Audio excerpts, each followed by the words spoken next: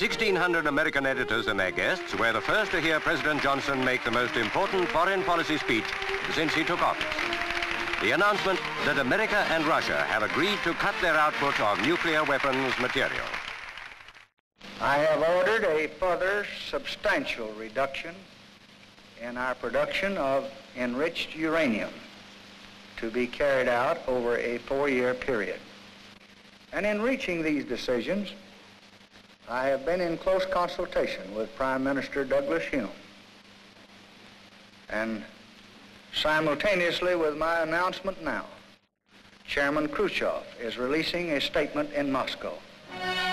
This is the Kremlin, where Mr. Khrushchev said that Russia will discontinue the construction of 2 big plutonium reactors. She will substantially cut down production of nuclear weapons. This is perhaps the biggest step towards lasting peace, yet taken jointly by East and West.